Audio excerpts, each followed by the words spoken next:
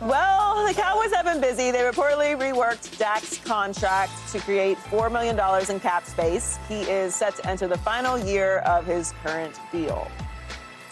So we've got Fox NFL analyst Dave Hellman, someone who's been around the Cowboys for many, many years. I know I'm back on speak when I'm here to talk about Dak Prescott. Dak Prescott. That's how I know it's real. Well, you're in for Here we go.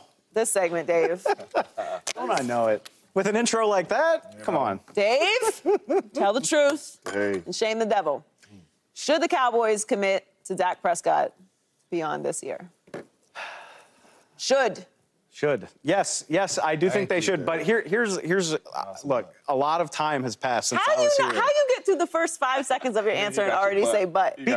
Because I think there's a difference. I do think there's a difference because, look, what happened in January was real. The Cowboys got run off the field by the 7th seed. Dak Prescott did not play well in that game. There's half a dozen reasons why they lost it. But you cannot ignore the role that he played. And y'all know I'll get up here and ignore some stuff if I need to. In this case, you can't do it. And do I think Dak Prescott is still a fantastic quarterback? Absolutely. Do I think you can win a Super Bowl with him? Absolutely. It depends on the price. But here is why I go to a but, because I think the conversation has changed in terms of it's not so much about how good is Dak Prescott. For me, it's really what other choice do the Dallas Cowboys have? They are at a crossroads with a 30-year-old all-pro quarterback. I'm back on speak. I remember you say, what do you say? It's hard to do. If we say it for Jalen Hurts, we're going to say it for Dak. It's hard to do. But if it takes you 8 years to get one all-pro, No, I'm just saying. I don't care if it takes you 20 years. He's an all-pro. No. What I'm saying, the question was, is in 8 years. And he's coming off of an all-pro. 8 years to get one all-pro. Is that hard to do? I'm just trying to figure it out. I didn't do it, so Does 30, James I didn't get an all-pro, so I'm going to say it's hard to do. 8 years, 10 years. Does the age of 30 still count as your prime when you play quarterback? Yes. I think so, too. So it's easy to bet on that. But the part that goes back to it for me, like I said, okay, the guy played well enough to be all-pro, regardless of how legit or not legit you think that is. I think Dak is still one of the 10 or so best quarterbacks in the NFL. And on top of that, the Cowboys don't have a lot of other options. They restructured his contract. You brought that up. That brings his cap hit up to $40 million in 2025 if they let him walk away. That's how much the Cowboys would be paying Dak to not be on their team next year. They can't trade him without his say-so, and they can't tag him because he won that last negotiation big time. Dak Prescott has all the leverage here. So, yes, I think he's a good quarterback, but more so than that, I think he's easily the Cowboys' best option for at least the next 2 or 3 years. Shady? Should the Cowboys commit to Dak beyond this year? That's a hard question for me. It was easy for Dave. That's pretty hard for me. I just think about this.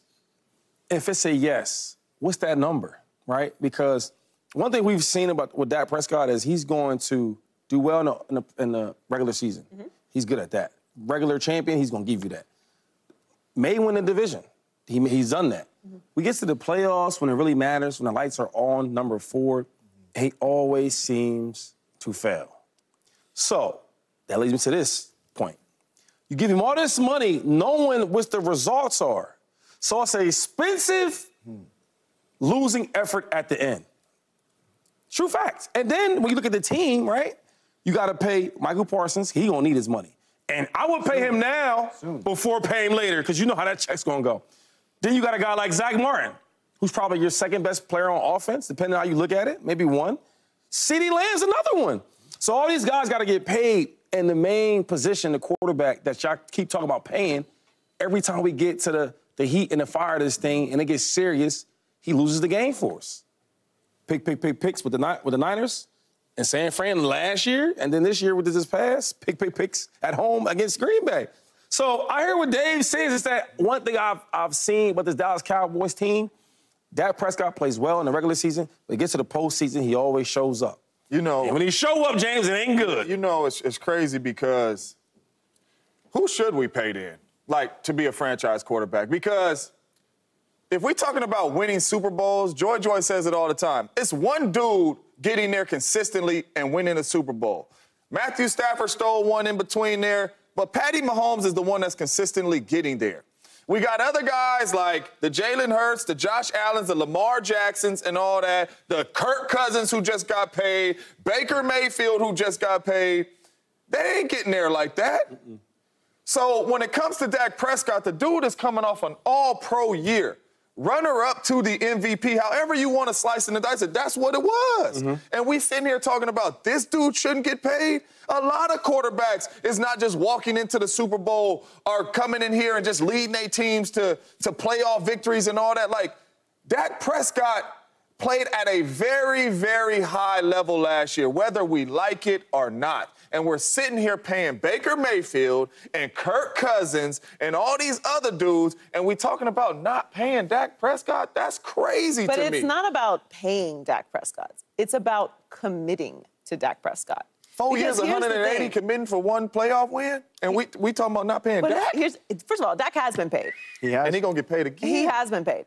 And when he was up to get paid, I was singing a different tune because Dak should have gotten paid. And Dak should have gotten paid before Ezekiel Elliott. And had they done that, which is what you're supposed to do, they wouldn't be in this situation right now. Yeah.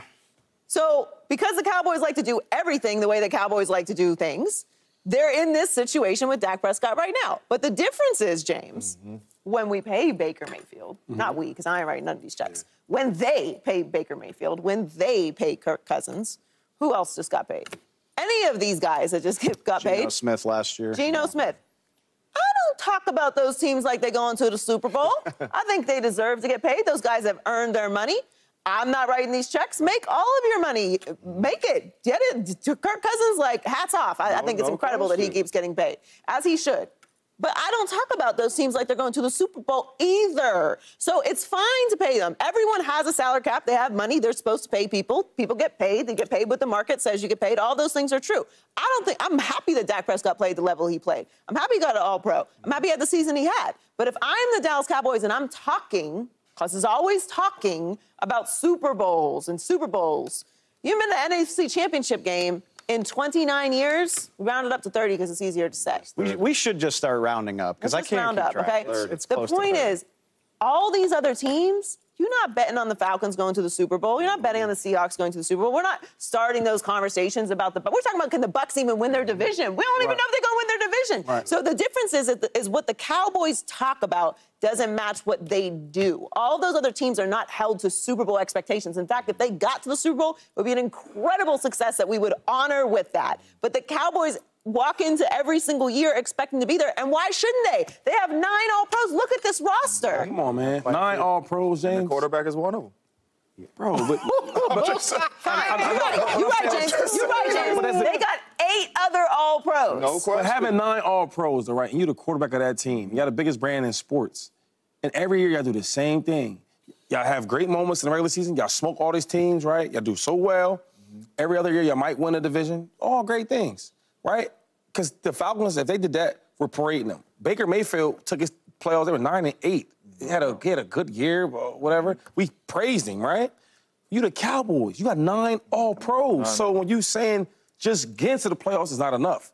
Winning 1 game is not enough. Winning no games is not enough. So I'm ready for the Cowboys to be in the Super Bowl because that's where they belong, with the talent they have, with the type of team and the type of following. They should be a Super Bowl team. No question. And I'm saying, when you talk about paying this quarterback, if you ask me, should Dak get a paycheck? For sure.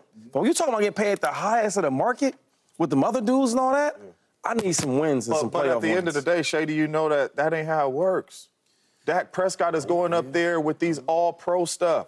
So I need to be paid at an all-pro level. I need to be paid more than Kirk Cousins.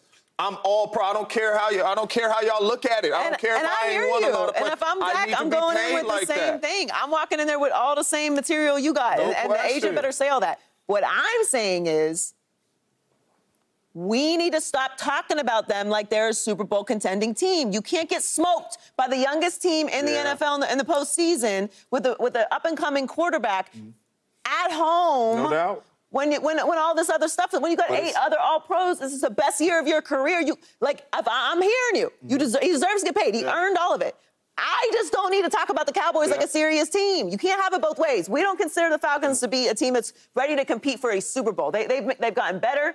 They're more serious about competing. They made moves. Love that. They are an ascending team.